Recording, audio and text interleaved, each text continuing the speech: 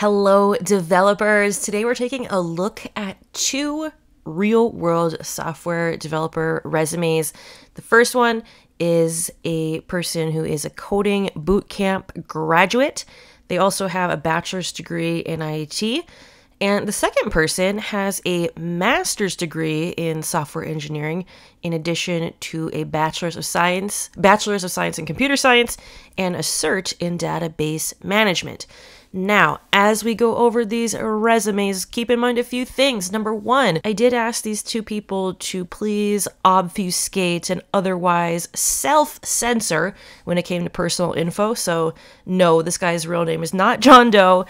And secondly, don't be a jerk in the comments. These two people were very brave to share their resumes with me and the world. So show them some love. And if you are in the industry, or maybe if you're not, you just have some good ideas, please share your feedback. Constructive criticism certainly welcome in the comment section, because these people want to get a job and they want their resumes to be total fire. Let's go into the first resume, Mr. John Doe, a full stack web developer. And as we'll see down here, a coding bootcamp graduate. The narrative section, I'm just going to bump this up like this. The first impression I got of this resume is that it was very well organized, very clean, and just a really nicely designed. So good job on that. Really professional looking without looking too corporate. Like, I like how you incorporated two different colors.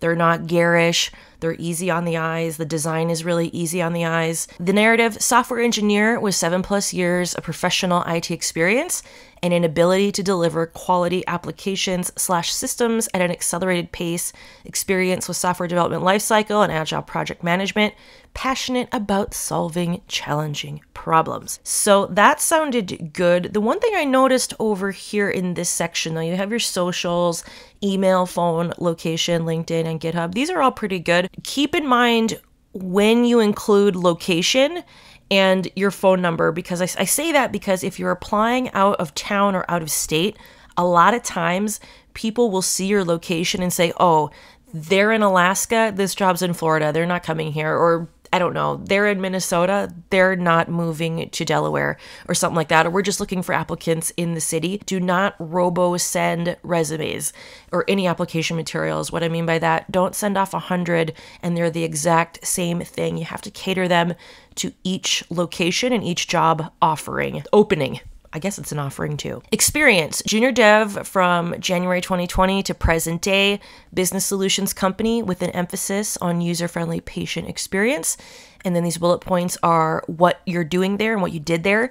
Create intranet web pages using Vue and TypeScript to offload common production support tasks, develop responsive email templates, update, create business-wide stored procedures via Microsoft SQL Server. A lot of name dropping here, which is great for not just the people reading it, but also the ATS. For those of you not familiar with an ATS, please research ATS, because those things can be a real killer. And in fact, I have a course, How to Get a Job in Web Development. I'm working on a module on ATS, how to beat the ATSs. For example, if you're applying to a job that requires TypeScript, be sure to include the word TypeScript in your resume. So lots of name dropping there, great. The one thing I did notice here that I really liked, I'm going to come back to the programming fellow thing, but litigation support analyst 2017 to 2019, business law firm with more than 190 specialized attorneys. You said increased review efficiency up to 80% using search and deduplication and relativity, e-discovery software for review and production.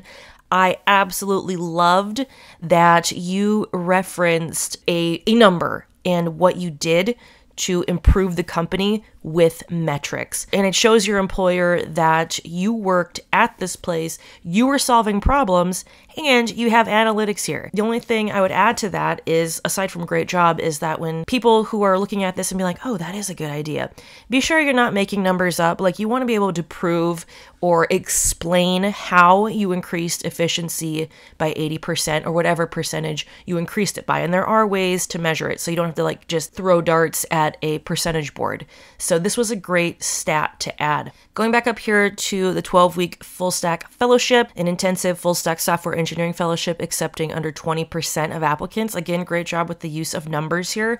800 plus hours of learning and pair programming, just a little teeny tiny spelling and grammar, capitalization, punctuation, etc. I think get probably in this circumstance should be capitalized. The other thing I noticed as far as just like nitpicking, that you do have you have a period here after this sentence and then one here after this sentence. And also too, there were some, and this is small stuff because this resume is really good. Where is it? The verb tenses. So in the litigation support analyst role, you increased, where was it? And then in the programming fellow, you utilize. So I would say increase review efficiency, because here you use utilize and then matching that tense up here, create, develop, update, utilize, and increase, just to keep that flowing. But going up here, this was the one thing, software engineer with 7+ years professional IT experience. So that to me wasn't a red flag. Like, people have professional IT experience all the time, right? Well, going down here, I saw that your resume only went back to 2019. One solution I thought of was maybe like down here, just putting more employment history available upon request. I found myself like, okay, wait, what? It's 2017? It only goes back to 2017, but he says he has 7 years. So like, where's the rest of it? Other than that, I think this is a really great resume. You're doing everything. The big things are all there. By the way, if you guys are watching this and you're interested in learning more about creating a killer resume, check out my book, How to Get a Job in Web Development. As you can see, people freaking love this. These are actual reviews from people who bought the book, not some paid shills. Like, I don't know who these people are, and they all love it because this book has helped hundreds of people get jobs. So check that book out on Amazon. It's also a course, How to Get a Job in Web Development, on RealToughCandy.io. The biggest difference between the course and the book is that the course offers 24/7 student support. Going on to the second resume, we have first name, last name. So shout out to Mr. First Name, Last Name for this resume. And this person has the Master of Science with distinction in software engineering. So some pretty heavy degrees here.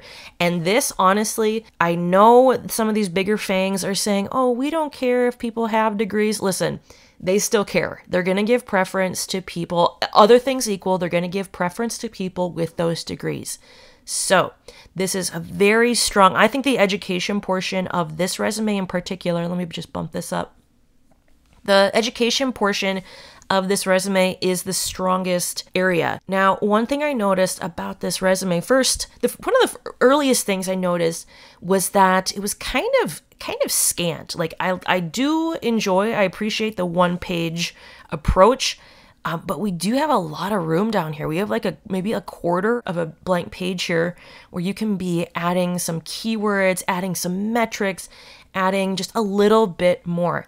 I did find myself wanting to know more about you and about what you did particularly. So the profile says energetic software development professional with a strong engineering background, BScs, MSSE, and proven experience in Java-based web development. And you start off with your experience down here. Technical consultant starting in 2018, implemented new functionality and fixed bugs for Java and PHP-based enterprise web applications, wrote, debugged, and optimized SQL, PL SQL queries, stored procedures, refactored, re-architected database schema, participated in code reviews, developed reports using Jaspersoft Studio. Honestly, like, you have all the facts here, right? Like, this resume is very factual. I would like to see, like we saw in the other resume, some examples of how you made things better. So you implemented the functionality, but did you increase efficiency? Did you reduce a highly intensive process from a 30-step process to 25 steps? How did these actions result in something better? That's what I want to know, because at the end of the day, software development is just high-tech problem solving. So you're kind of almost there. You just need that final step of what the result was based on your implementations and based on your refactoring and so on. Maybe putting the skills up top beneath the profile. You talk about Java, you talk about PHP and SQL, and then you get to the skills. So it's like, okay, I was introduced to some of your skills and now I get more of your skills. I'd rather have it just like right up front, like, okay, here's what I do. And then in the experience section, here's how I do it. Going down to the education, Master of Science with distinction in software engineering. And then you have some honors here, graduated in 2021, your Bachelor's of Science, graduated 2018, and then certificate in database management. Again, this is all factual stuff, but I found myself wanting just a little bit more. Like, you were in the Honor Society. What did you do there, and what was the result of you being there and doing things there? How did you solve problems? How did you make processes better? How did you make people's lives better? Any type of problem solving I would put in this resume, because again, it's just that I want to see more proof of it. Maybe a link to your GitHub, a link to your portfolio, and LinkedIn if you have it. I think the biggest thing you should be focusing on right now with this resume is sharing how your actions positively affected the project and the people you were consulting for. And then just like the ATS thing, if there's more stuff that you need to name drop, by all means, name drop it in here. Make sure those keywords are in this resume, and anyone who's doing a resume, get those keywords in there. Thank you both for sharing these resumes. Again, I want to stress, if you're having some trouble yourself, check out How to Get a Job in Web Development, the book, or the course, How to Get a Job in Web Development, on RealToughCandy.io. Lots of hands-on activities and have helped so many developers make that final step. Other than that, let me hear your thoughts on these resumes, developers. What constructive criticism do you have or comments do you have? Let us know in the comments below. Let's help these developers get some jobs. As always, hope you're having a great day, and I'll see you in the next video.